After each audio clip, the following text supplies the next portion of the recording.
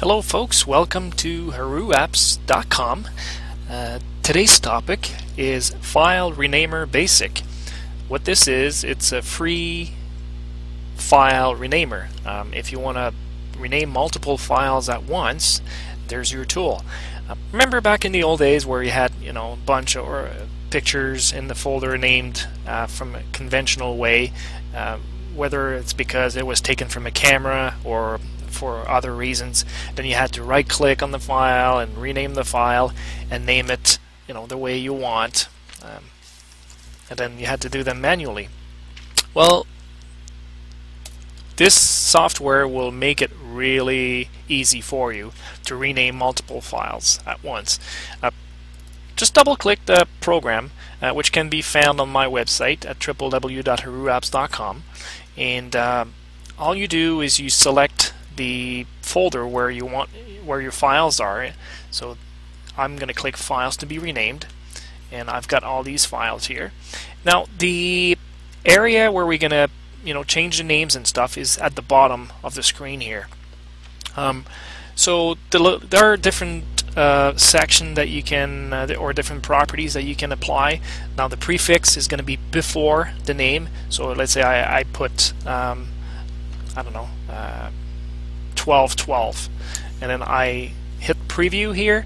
It's going to show me what the name will be after I apply the changes. So see 1212 in Canon. So, but I don't want this. Now the file name, that's going to be basically the name that you want it to be. So I'm going to put custom file name, and I'm going to put summer 2010. That's going to be my name.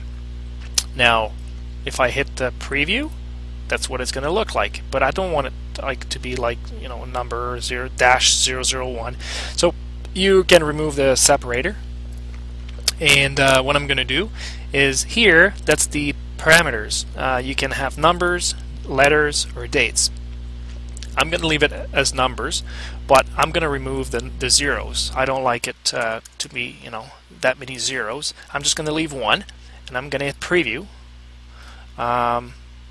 It's actually pretty good right now, but see, it's confusing because I got 2010 and then I got 01 for the number of the picture. So maybe I will add a separator. There you go. So I can see that it's picture number 1, 2, 3, and so on. So when I'm happy with the changes, I can just apply, and it will change in the folder.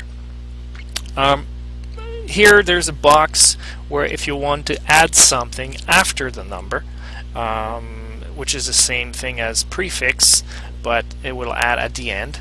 Or the extension here, you can change the extension if you wish, but in this case I will leave it unchanged. So I'm going to apply the changes. So it's been done.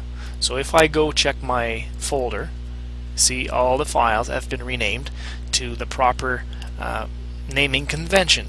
So this is a software, folks, that you will probably going to use frequently.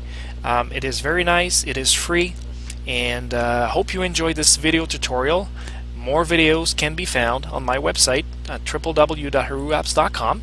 Visit for more freeware, and if you have any suggestions, send me an email at info@herouxapps.com. Thank you for watching.